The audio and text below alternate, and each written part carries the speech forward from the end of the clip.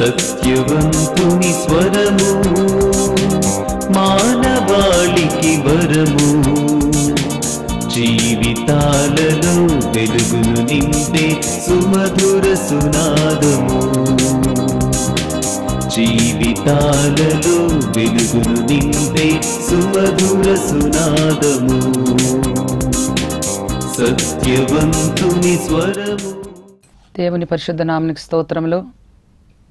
Bethesda ministries ద్వారా సత్యవంతుని స్వరము ప్రభు ద్వారా సంఘం ద్వారా ఈ పరిచర్య కొనసాగిస్తున్న దేవునికి లెక్కలేని స్తోత్రాలు వందనాలు చెల్లిస్తున్నాను. ఎంతో మంది నీరసంగా గాయాలతో దెబ్బలతో అస్వస్థతతో దుఃఖంతో అల్లాడిపోతున్నారు. అయినా ప్రభు మనకు సహాయంగా ఉన్నాడు, మనకు తోడుగా ఉన్నాడు. మనకు ముందు నడుస్తున్న దేవుడు. ప్రభు వాక్యంను ధ్యానం చేయడానికి, ప్రభువును మహిమపరచడానికి మనందరూ కూడా దేవుడు అనుగ్రహించిన ఈ ధన్యత కొరకు దేవునికి లెక్కలేని స్తోత్రాలు వందనాలు చెల్లిస్తున్నాను. మనందరి దేవుడు క్షేమంగా కాపాడాడు. ఒక 2 వారాలకు ముందు నాకు చాలా బాగా లేకుండింది. ఆయన కానీ ప్రభు తన కృప ద్వారా ప్రభు నన్ను రక్షించి నన్ను బ్రతికించాడు. ప్రభు సన్నిధిలో ఆయన సేవ చేయడానికి నన్ను వాడుకుంటున్న రీతికి దేవునికి లెక్కలేని స్తోత్రాలు వందనాలు చెల్లిస్తున్నాను. సెప్టెంబర్ 24th, 25th బేతేలు మందిరంలో ప్రభు నన్ను గొప్పగా వాడుకున్నాడు.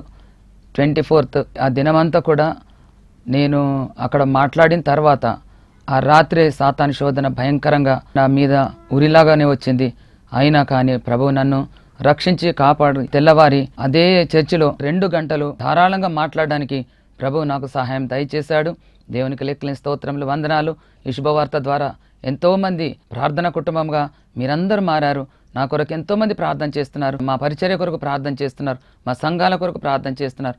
మీ అందరికీ నేను లెక్కలేని వందనాలు చెల్లిస్తున్నాను.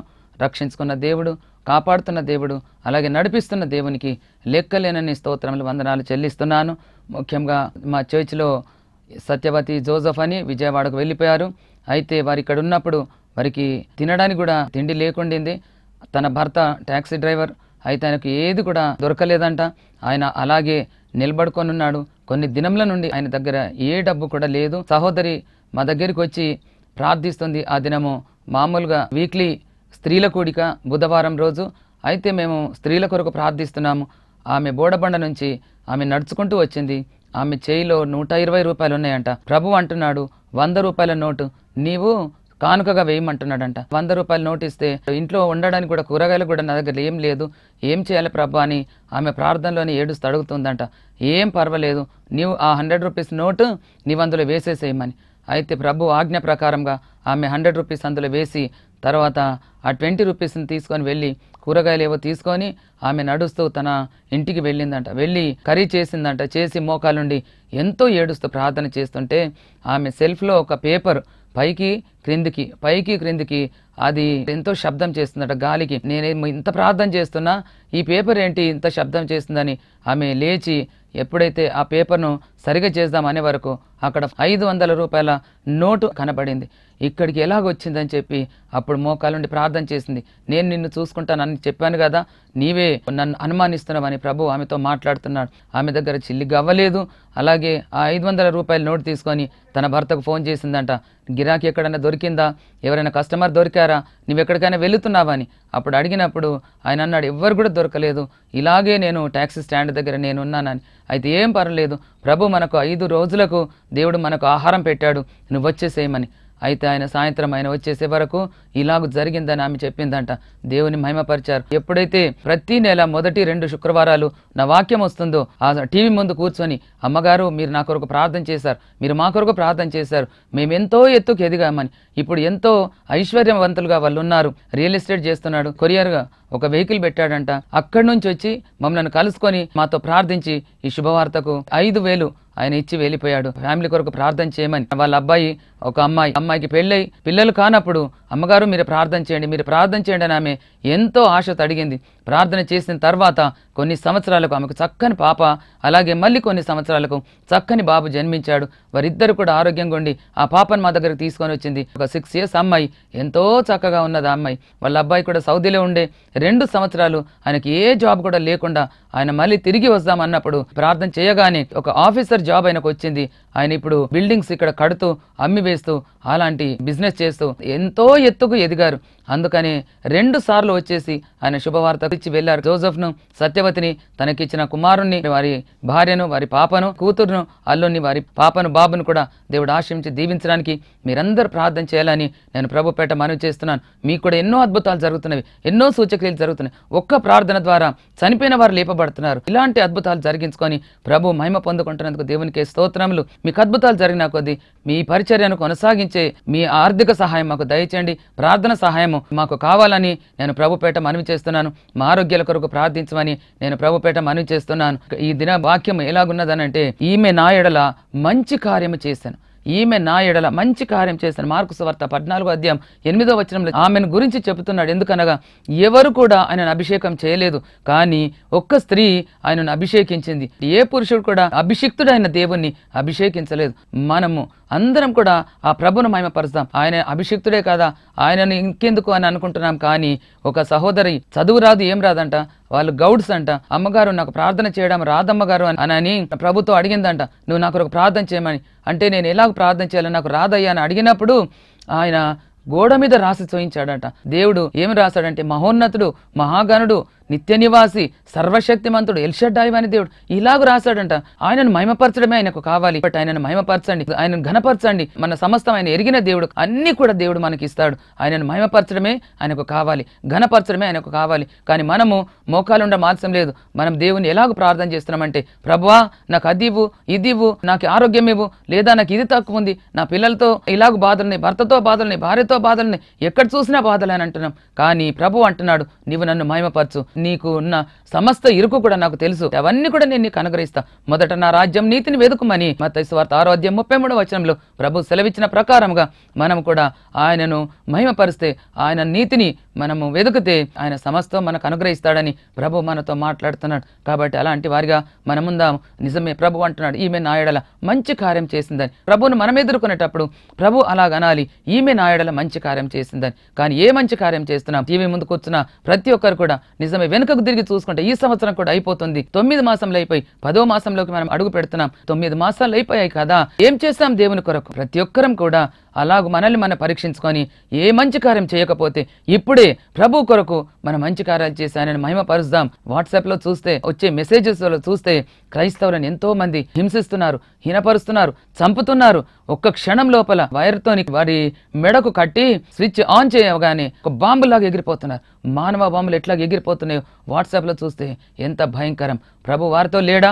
కానీ వారు నిశ్శబ్దంగా హతసాక్షులు అవుతున్నారు. మనము ఏ మంచి కార్యం చేసి ప్రభువును మహిమపరుస్తున్నాం, ప్రభువును గణపరుస్తున్నాం? జ్ఞాపకం చేసుకొని ఇప్పటికైనా మనం లేచి ప్రభువును గణపరచాలని నేను ప్రభుపేట మనవి చేస్తున్నాను. చూడండి, పురుషుడు సంపూర్ణుడు కాడు అని ఉన్నది. పురుషుడు సంపూర్ణుడు కాడు అనగా ఆది మానవుడైన ఆదామును చేసినప్పుడు, ఆయన మట్టితో చేసినప్పుడు ఆయనలో నుండి హవ్వను తీశాడు. హవ్వను తీసిన తర్వాత ఆ లోటును మాంసంతో పూడ్చాడు. ఆయన సంపూర్ణుడు కాదు, ఎందుకంటే హవ్వ లోపల ఉన్నప్పుడే ఆయన సంపూర్ణుడు. కాబట్టి దేవుడు ఏం చేశాడు? ఆయనలో నుండి హవ్వను తీశాడు. కానీ లోకంలో ఉన్న ఏ పురుషుడు కూడా సంపూర్ణుడు కాడు అని దీని ద్వారా మనం తెలుసుకుంటున్నాం. ఒకే ఒక పురుషుడు సంపూర్ణుడు, ఆయనే యేసుక్రీస్తు ప్రభు.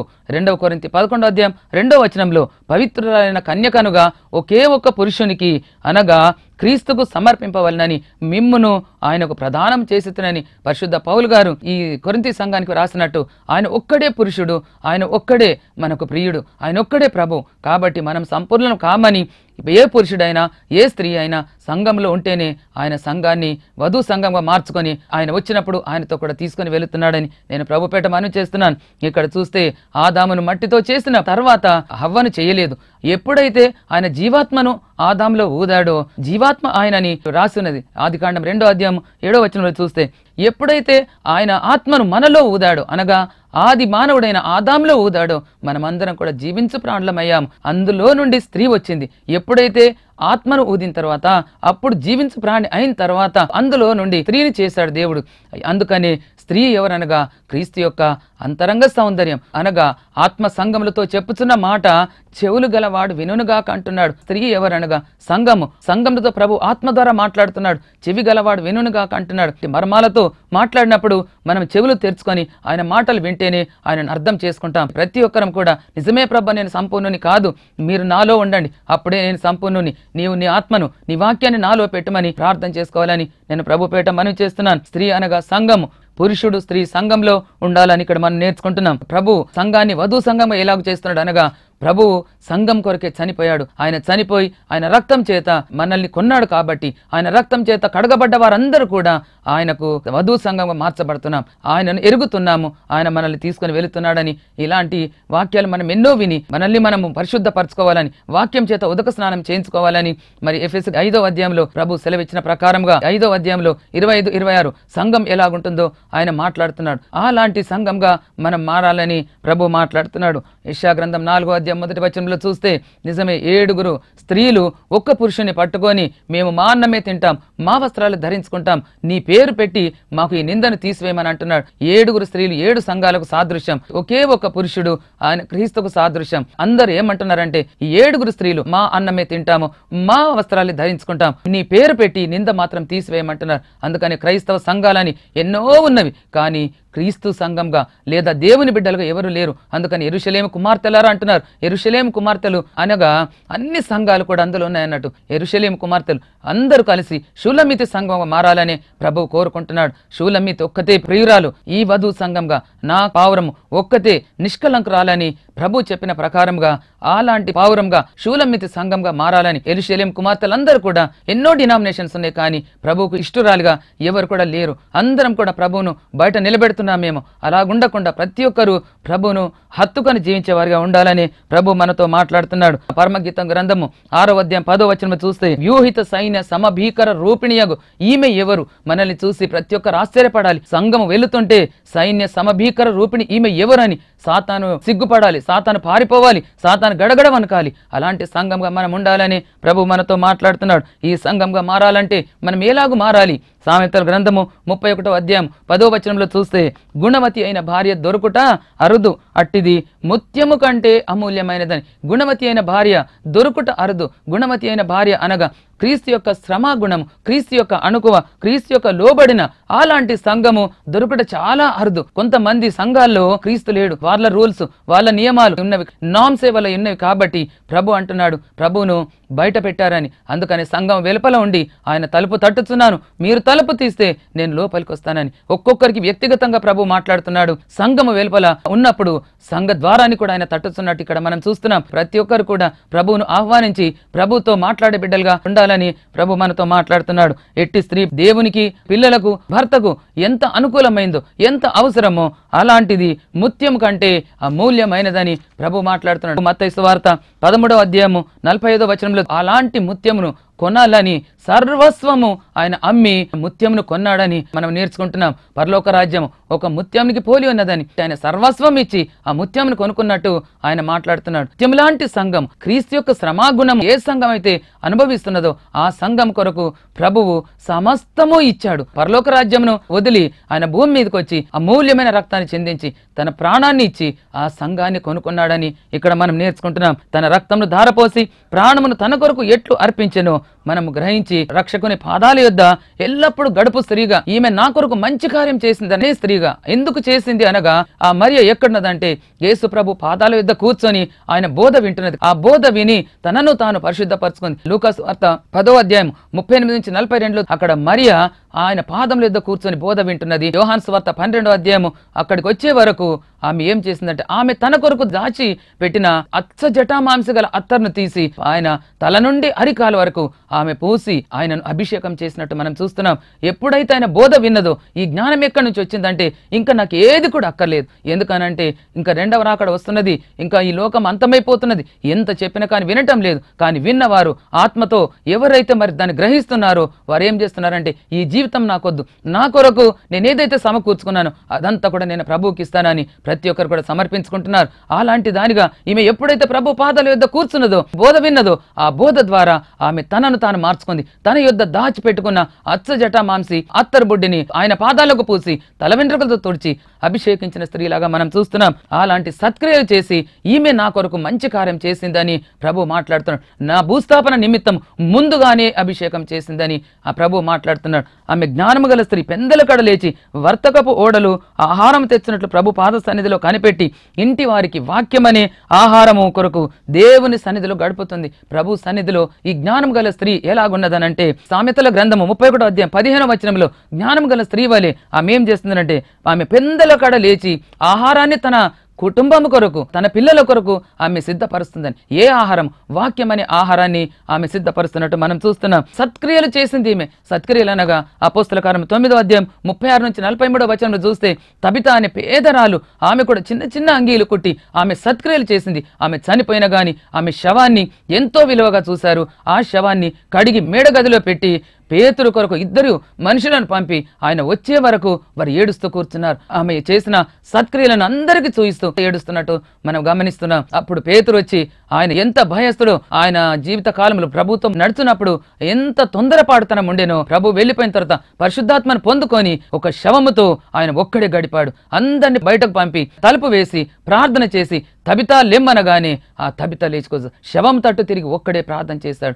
అప్పుడు చూడండి ఆమె సత్క్రియలు ఆమెను చనిపోయినా కానీ ఆమె లేపేటట్టు చేశాయి. ఒకవేళ మనం నిర్జీవంగా ఉన్నామేమో, మన పనులు కొనియాడబడాలంటే మనమందరం కూడా మెలకువగలిగిన జీవితం జీవించాలని ప్రభు మాట్లాడుతున్నాడు. తాను బ్రతుకు దినములన్నీ కూడా భర్తకు మేలు చేయను. తన భర్త అనగా ప్రభువే భర్త కాబట్టి ఇర్మియా గ్రంథం 31వ అధ్యాయంలో చెప్తాడు, వారి పెనిమిటనైనను వారు నా ఆజ్ఞలను గైకొనలేదు, వారు నా ఆజ్ఞలకు భంగం చేశారని. పెనిమిటి అనగా యేసుక్రీస్తు ప్రభువే అని చక్కగా మనం నేర్చుకుంటున్నాం. ఆమె బ్రతుకు దినములన్నీ కూడా తన భర్తకు మేలు చేయను అనగా క్రీస్తుకు మనం మేలు చేస్తున్నాం, క్రీస్తు సువార్త ప్రకటిస్తున్నాం. తన పనికత్తలను తన స్వాధీనంలో ఉంచుకొని తన పనిని చేయను అంటున్నాడు. అలాగే సంఘంలో ఉన్న వారందరినీ స్వాధీనంలో పెట్టుకొని అందరం కలిసి క్రీస్తు కొరకు బ్రతకాలని ప్రభు మనతో మాట్లాడుతున్నాడు. నడికట్టు చేత తన చేతులు బలపరుచుకొని అంటున్నాడు. నడికట్టు ఏంటనగా ఎఫ్ఎస్సి పత్రిక 6వ అధ్యాయం 14వ వచనం చూస్తే ఆకాశమునందలి దురాత్మలతో పోరాడే, ఎందుకనగా సత్యం అనే దట్టిని కట్టుకున్నది కాబట్టి సత్యం అనగా క్రీస్తు, ఆ క్రీస్తును నడుముకు కట్టుకొని మనం సేవ చేయాలి, ఆయన సువార్తను ప్రకటించాలి. అప్పుడు ప్రభువే నిజమైన దేవుడని అక్కడ మనకు నిరూపిస్తున్నాడు. సత్యం అనగా ఏమి? యూదులైనటువంటి అధికారులు ప్రధానులైనటువంటి వారికి సత్యం అంటే ఏంటో తెలియదు, యేసు ప్రభు అంటే ఏంటో తెలియదు. అప్పుడు పిలాతు అడుగుతున్నాడు, ప్రభు అంటున్నాడు నేనే సత్యం అంటున్నాడు, నేనే యూదుల రాజుని అంటున్నాడు. అంటే పిలాతు అడుగుతున్నాడు సత్యం అనగా ఏంటి అని. నిజమే, ఈ లోకంలో ఉన్నప్పుడు పిలాతుకు కూడా ఆయన అర్థం కాలేదు, అధికారులకు అర్థం కాలేదు, జ్ఞానవంతులకు ప్రధానులకు యేసు ప్రభు సత్యమని అర్థం కాలేదు. కానీ ఈ కాలము సంఘంలో ఉన్న మనకు దేవుడు సత్యం అంటే యేసు ప్రభు అని మనం తెలుసుకొని మనము ప్రకటిస్తున్నాం.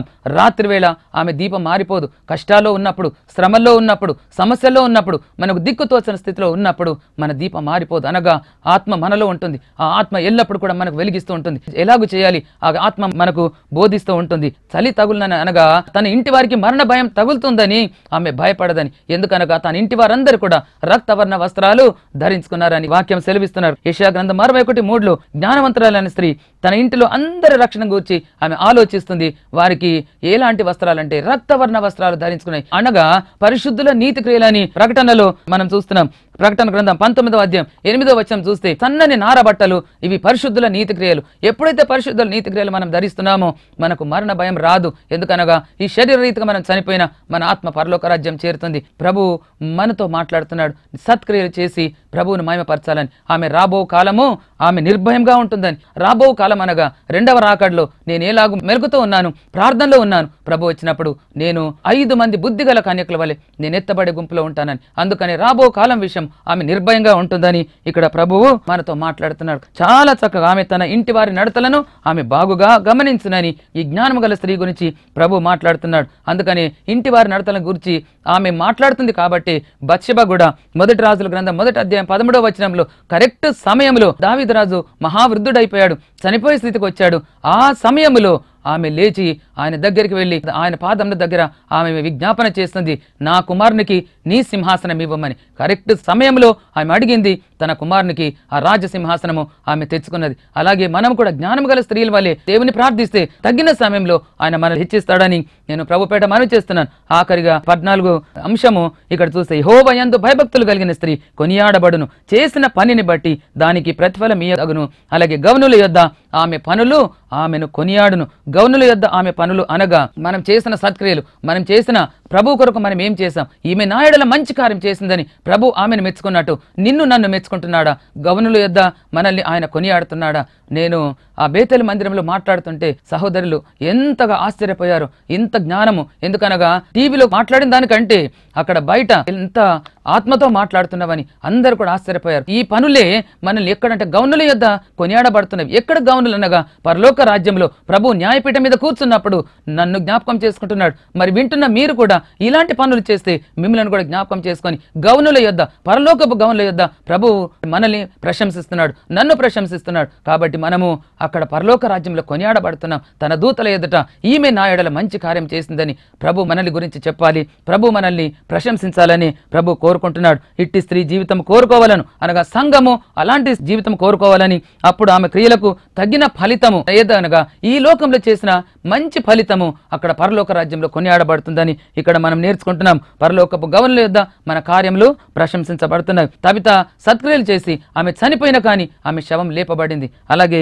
యోహాను సువార్తలో కూడా మగ్దలేనే మరి అంటున్నది, ఆయన దేహాన్ని నాకు ఇవ్వు, నేను మోసుకొని పోతానని. మనం ఎక్కడ వెళ్తున్నాం, ఎక్కడికి వెళ్ళిన వాక్యాన్ని మోసుకొని వెళుతున్నామా, వాక్యాన్ని గర్భం ధరిస్తున్నామా? వాక్యాన్ని గర్భం ధరించి వాక్యాన్ని మోసుకొని వెళ్ళి మనం ఇతరులకు చెప్పినప్పుడు వారి ఆత్మ ఎప్పుడైతే రక్షింపబడుతుందో అక్కడ మనం క్రీస్తును కంటున్నాం. కాబట్టి ఎప్పుడైతే మనం క్రీస్తును కంటున్నామో అక్కడ ఎంతో మంది ఆత్మలు క్రీస్తు కొరకు కనబడుతున్నవి. అందుకనే మనము పాలిచ్చు స్త్రీ వలె అనగా వాక్యము ఇతరులకు చెప్పే బిడ్డల వలె మనం ఉంటే దేవుడు మహిమ పొందుతాడు. అలాంటి వారిగా ఉండాలని ప్రభు మనతో మాట్లాడుతున్నాడు. అలాగూ మనం జ్ఞానం గల స్త్రీలాగా ఉండాలనంటే మనం మొట్టమొదటిగా ప్రభు పాదాల యొద్ద కూర్చోవాలి. మరియ నేర్చుకున్నట్టు యోహాను సువార్తలో అందరూ కూడా వెళ్ళి సుగంధ ద్రవ్యాలు పోయవలనని అందరు స్త్రీలు వెళ్ళినా ప్రభు దేహం వారికి దక్కలేదు. కానీ ఆయన చనిపోకంటే ముందే మరియ ఏం చేసిందంటే సుగంధ ద్రవ్యాలతో అభిషేకించింది. ఈమె నా భూస్థాపనకు ముందుగా ఈమె చేసింది. సర్వలోకంలో ఎక్కడ ఈ సువార్త ప్రకటించబడుతుందో ఆమెను గురించి ప్రశంసించబడుతుందని అక్కడ ప్రభు చెప్పుతున్నాడు. ప్రభు నోట మనం ప్రశంసించబడాలి, కానీ మనుషుల పొగడతలు మనకు వద్దని ప్రభు మాట్లాడుతున్నాడు. అలాంటి వారిగా మనం ఉండాలనంటే మొట్టమొదటిగా ప్రభు పాదాల యొద్ద కూర్చొని ఆయన బోధ విందాము. ఆయన బోధ ప్రకారంగా మనం నడిస్తే ప్రభుతో మనము ఎత్తబడే గుంపులో ఉంటున్నాం. ఎన్ని సమస్యలు వచ్చినా, ఎన్ని శ్రమలు వచ్చినా, ఎన్ని నిందలు వచ్చినా, ఎన్ని అవమానాలు వచ్చినా ప్రభు మనకు తోడుగా ఉన్నాడు. ఇమ్మానుయేలు దేవుడు, ఎబెనెజర్ అయిన దేవుడు నీకు సహాయం చేస్తాడు, నీలో ఉంటాడు, నీతో ఉంటాడు, నీకు ముందుగా నడుస్తాడు. సమస్తం కూడా ఆయనను అప్పచెప్తే నిన్నే కాదు, నీ కుటుంబాలను, నీ సంఘాలను, నీ ఇరుగు పొరుగు వాళ్ళని, నీ బంధువులను అందరూ కూడా ప్రభు రక్షించడానికి సమర్థుడైన దేవుడు. ఆయన పాదం యొద్ద కూర్చొని ఆయన బోధ విందాము, ఆయన కొరకు మంచి కార్యం చేద్దాము, మంచి సంఘంగా ఉండి ఎత్తబడే గుంపులో ఉండడానికి ప్రభు మనకు సహాయం దయచేయను గాక. దేవుడి వాక్యాన్ని ఆశీర్వదించి దీవించును గాక. ప్రార్థించుకుందాం. పరిశుద్ధుడా మా పరలోకపు తండ్రి, మీ పాదం లెక్కలేనని స్తుతులు స్తోత్రములు వందనాలు. మమ్మల్ని 9 మాసములు కాచి కాపాడారు. ఈ 10వ నెల మొదటి పరిశుద్ధ శుక్రవారం మీ పాదం వద్ద కూర్చొని మీ వాక్యం వింటున్నాం. ఈమె నా ఎడల మంచి కార్యం చేస్తానని ఆ మరియను మీరు పొగడుతున్నారు. మీరు కూడా మమ్మల్ని పొగడాలని కోరుకుంటున్నామయ్యా. గుణవతి అయిన భార్య దొరుకుట అరుదు అంటున్నారు, అలాంటిది ముత్యం కంటే అమూల్యమైంది అంటున్నారు. మేము అలాగున్నామా?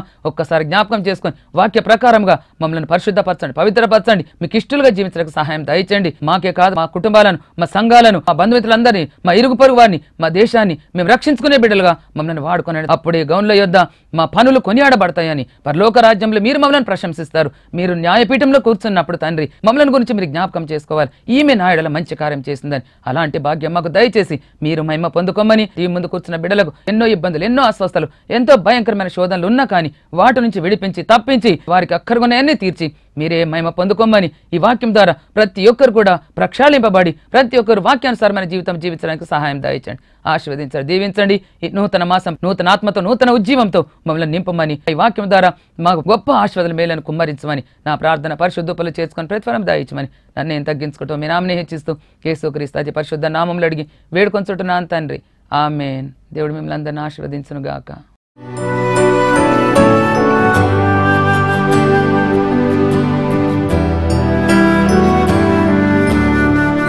మరి నా సాక్ష్యం, దేవుడు ఎంతగానో మేలు చేసిన యేసయ్యకు వందనాలు. మరి మా ఆయనకు జ్వరం వచ్చింది. జ్వరం వస్తే నిజామాబాద్ హాస్పిటల్కి తీసుకెళ్తే డాక్టర్లు ఏమన్నారు, అమ్మ ఇది విష జ్వరము, ఇది రక్త కణాలు పడిపోయినాయి, ఈ జ్వరము తగ్గది, కష్టం అని అన్నాడు. ఆయన డాక్టర్ ఏమన్నాడు, హైదరాబాద్ తీసుకెళ్ళాలన్నాడు. హైదరాబాద్ తీసుకెళ్ళాలంటే ఆయన అమ్మకు ఫోన్ చేసిన, అమ్మ మరి ఇట్లా ప్రభుదాస్కు జ్వరం వచ్చింది, మరి ఇది విష జ్వరం అట, రక్త కణాలు పడిపోయినాయి, మరి సీరియస్ అన్నారు. మరి అమ్మకు ఫోన్ చేస్తే అమ్మ ప్రార్థించింది. మరి యశోద హాస్పిటల్కి తీసుకొస్తా అంటే అయ్యగారు ఏమన్నాడు, దయశీల తీసుకురా ఇక్కడ తగ్గుతుంది, మేము కూడా వస్తామని అయ్యగారు చెప్పిండు. మేము యశోద హాస్పిటల్కి వచ్చాము. ఆయన తెల్లారి అమ్మ అయ్యగారు వచ్చారు. మరి మా ఆయనకు ప్రార్థించారు. మరి అమ్మ అయ్యగారు ప్రార్థించారు. మరి తెల్లారి మళ్ళా టెస్ట్ చేయించాం. రక్త కణాలు ఎన్నో లక్షలు ఉంటాయట. ఈయనకు లాస్ట్ తేజ్ వచ్చింది, 20 తేజ్ ఉంది. 20 తేజీలు అసలు డాక్టర్ బ్రతకడన్నాడు. అమ్మగారు అయ్యగారు వచ్చి మాకు ప్రార్థించిండు. తెల్లారి టెస్ట్ చేయించాము. టెస్ట్ చేయిస్తే 70% వచ్చింది. అమ్మ ఏం కాదన్నారు.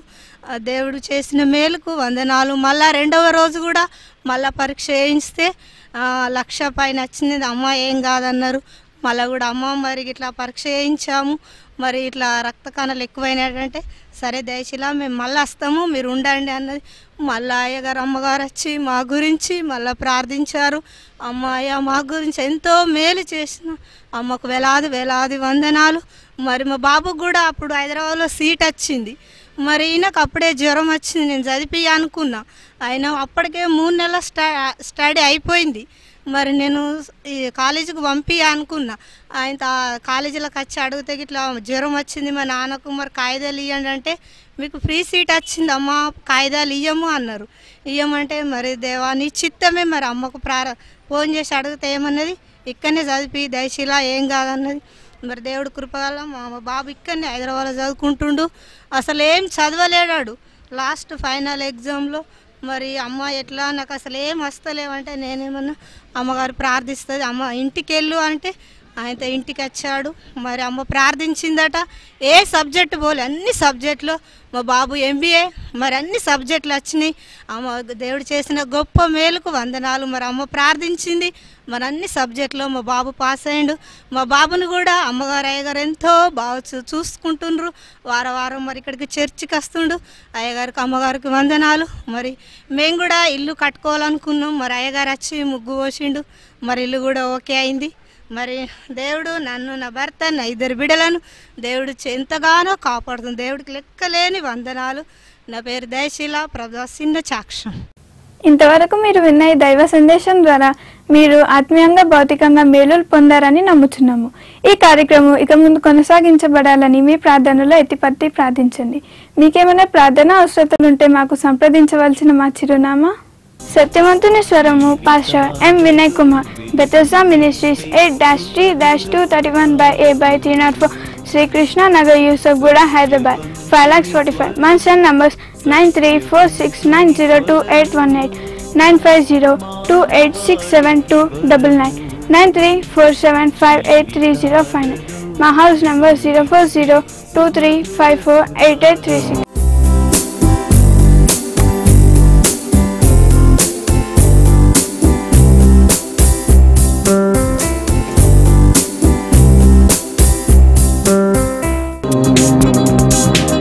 జీవితాలలో వెలుగును నింపే సుమధుర సునాదము.